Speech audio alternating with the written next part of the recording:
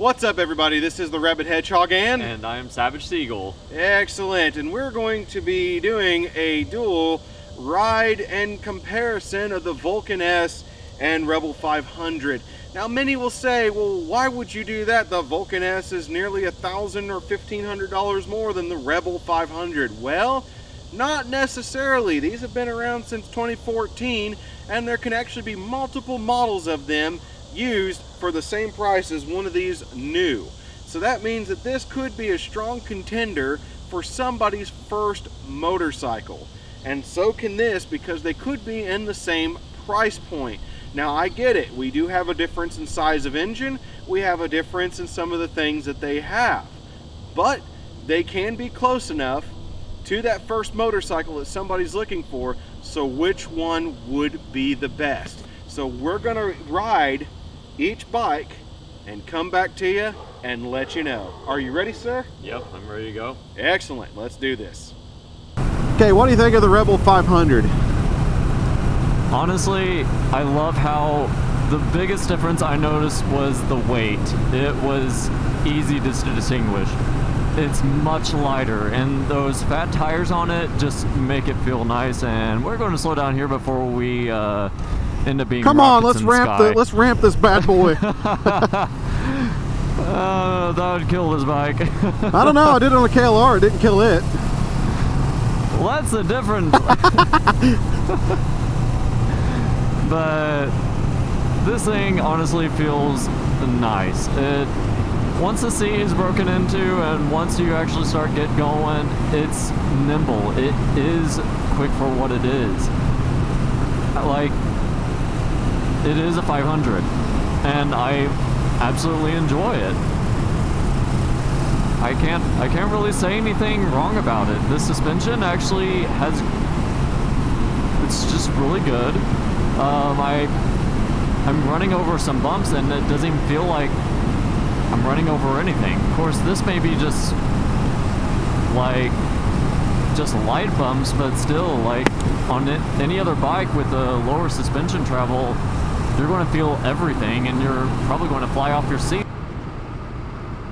Now, the one thing I like about the 500 here is that it definitely, for a 500, it does punch above its weight.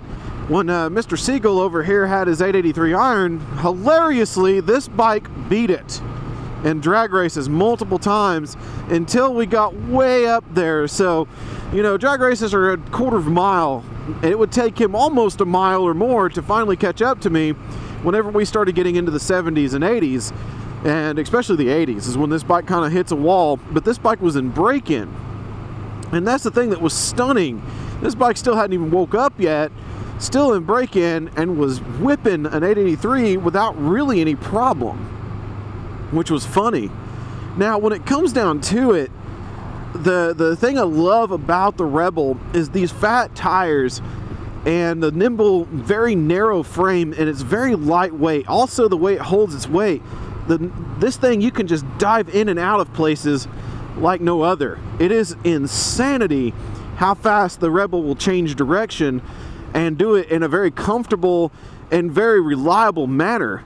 Now, I hate the suspension. I mean, it has had a chance to settle, and that's one thing. When you get a brand new bike, settling has to occur. So this one needed some settlement time, but it still has this problem with the suspension. It's still very soft and not exactly the best suspension setup on a motorcycle. It definitely very, very diving front end and everything. And I mean, the one thing is, like, this does not have the ABS option, but the brakes are still good. I mean, they're not as good as a Vulcan S for sure. Now, that one is a Vulcan S SE, so if many people will notice that. Now, it's a 2015 model, so it's a little bit older, but it still has ABS. It still has some options that this one just simply does not have. So when it comes down to it, like as an urban brawling bike, I believe the Rebel 500 has that thing beat, because it's great for buzzing around town, getting in and out of traffic in a very quick manner. I mean, for a 500, punches way above its weight, like I said earlier. and everything is so easy to use. The clutch is light and all that.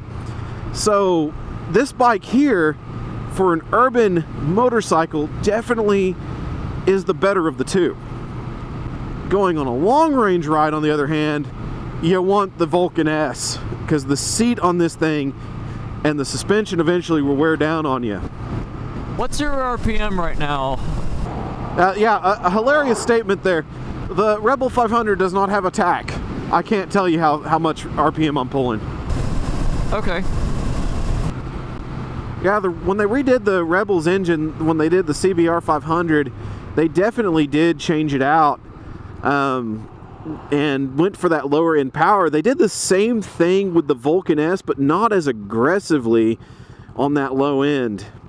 So it definitely does rev higher than the Rebel 500 when you get going. Now, of course, the Vulcan is going to be a bit more peppy because it has that 650 engine, and for some reason it feels like someone tuned it just nicely and made it go a little bit quicker.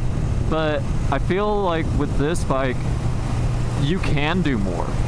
You can tuck in a bit more. You can dive into corners much deeper than that Vulcan will ever do, and you can still have a lot of fun. I still cannot believe whenever we did that test ride, that little test drag race, I was full throttling the A83, could not catch up. This thing has power, and it knows it. So, and for a 500, it's a lot of fun. Yeah, that's the thing about the Rebel 500. I mean, that bike is incredibly well balanced. I mean, it's a bike that, if you're brand new to motorcycling, it's not intimidating power. It's very good and very balanced, and an easy bike to get along with. And it's so simple. You don't have very much controls at all. You have a very simple control set and a very simple gauge. Now, I don't like the gauge design on it. I don't know what you think of it. I personally think they could have improved. It would have been nice if they had a tachometer like on the top, or they added like a full digital if they're going to go digital instead of this little square or rectangle in the middle. I wish they would have done a little bit more, but for what it is, it's actually pretty accurate. Yeah.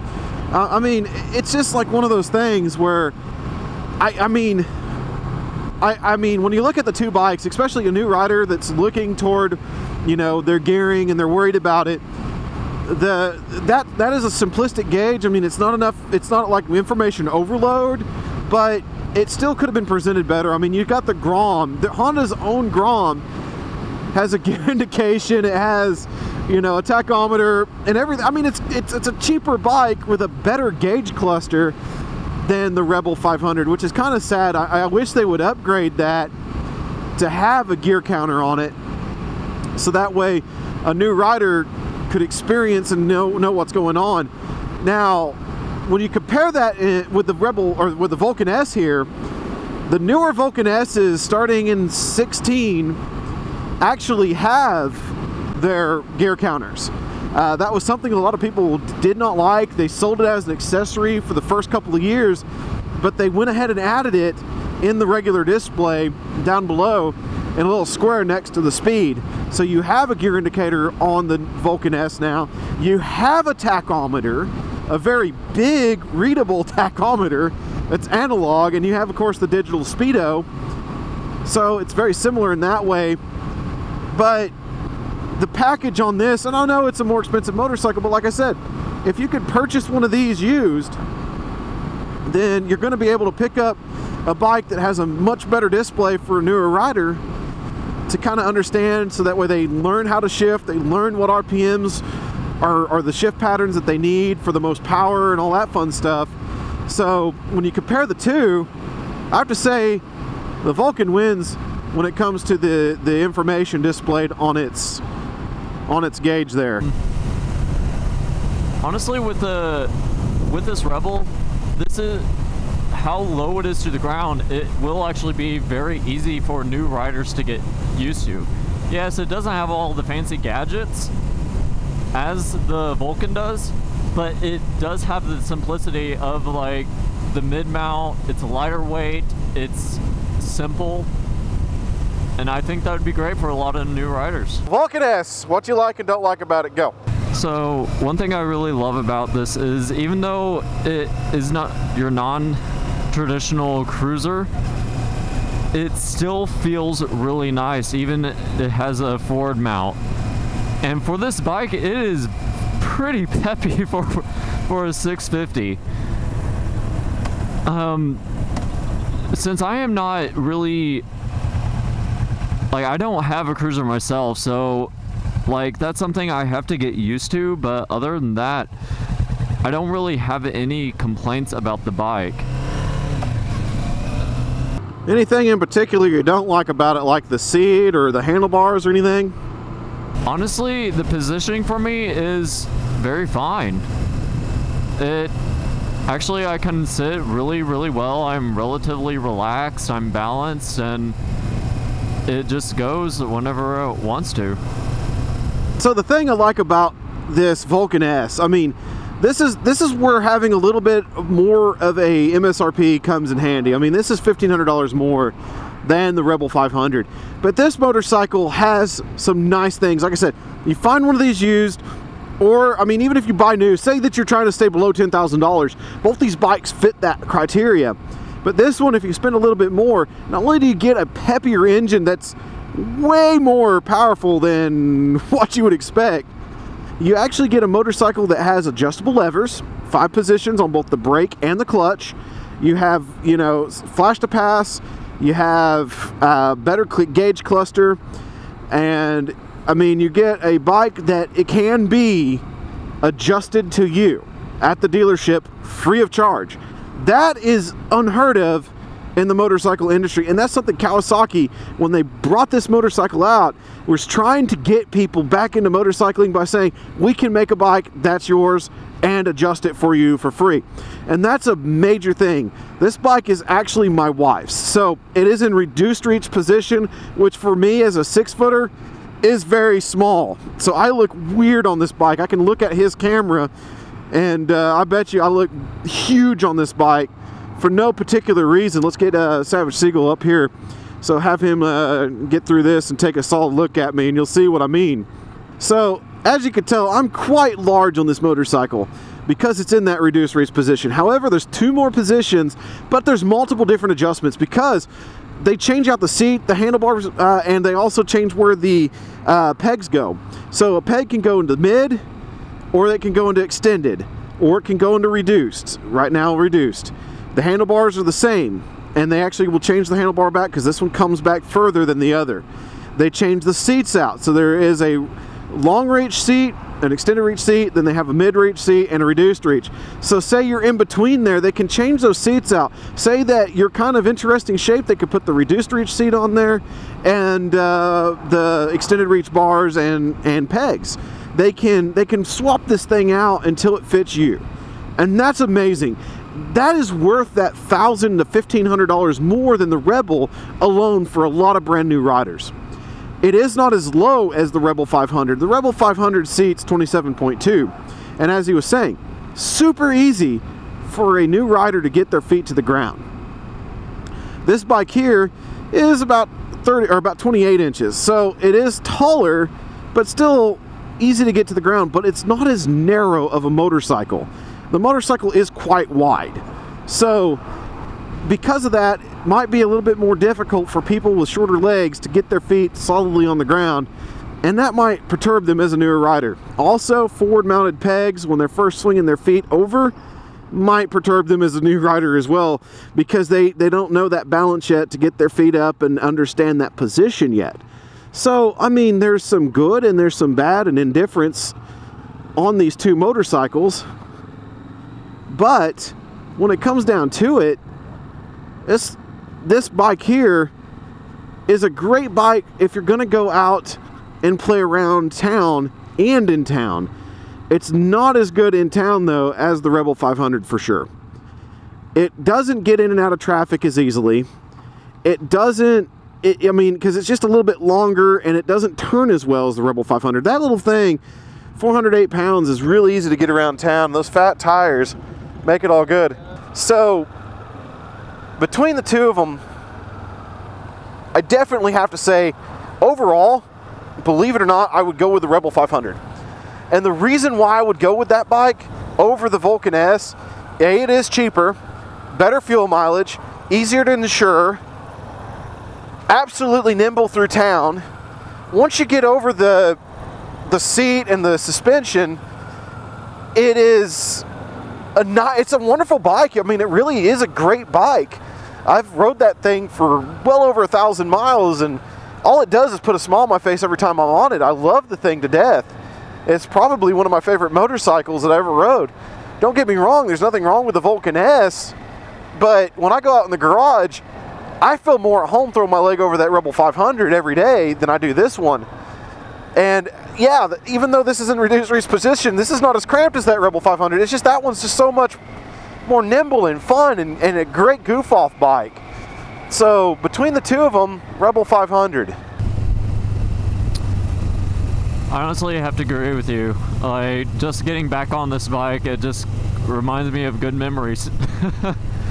Now, don't get me wrong, I love the speed and power of that Vulcan S, but overall, for the fun factor and just everything else, I have to say the Rebel 500, because this would be a great beginner's bike.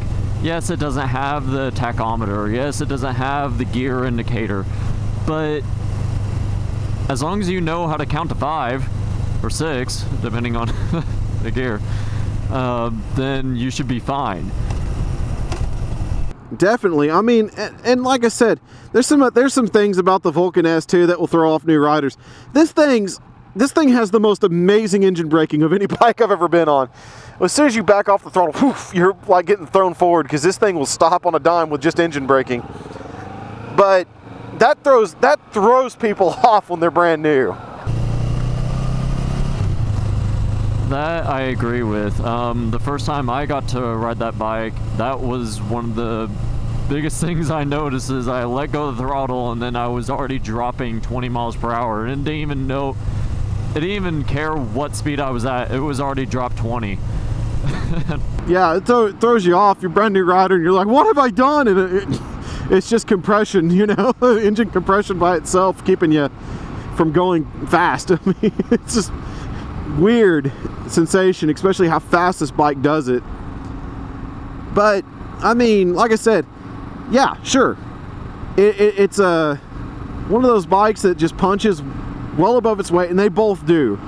Both bikes do that fantastically.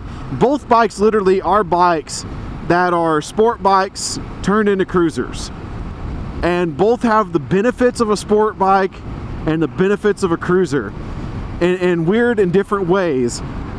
And that what makes both of them lovable.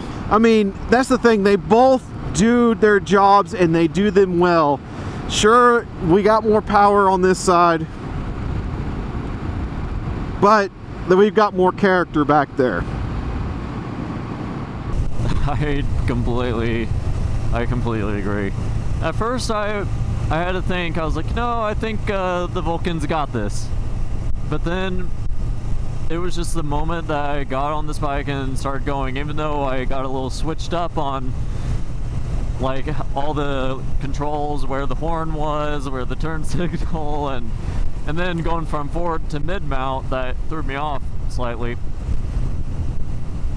Other than that, this bike feels wonderful. So there you have it. The cheaper bike wins in this round. And I mean, this is not like a super shootout comparison thing. This is just, to be honest, what's the better, more fun bike? And I mean, there's nothing wrong with the Vulcan S. I mean, it has its abilities. It is a flickable motorcycle. It's a fun motorcycle, but there's just something about that dadgum Rebel. There's just something about its little spunkiness that you just fall in love with it, and it makes you want to ride it even longer. I completely can't. I cannot disagree with you on that at all. So at any rate, this is the Rabbit Hedgehog. And Savage Seagull. And that is the honest opinion definitely between these two, go with the Rebel 500 if you're looking for a bike that's just fun, exciting in its own little way. So we'll catch you on that next ride, folks, and keep that shiny side up. Thank you for watching. Be sure to support by liking, commenting, subscribing, and checking out my Patreon and Teespring pages. Have a good one, folks. Catch you on that flip side.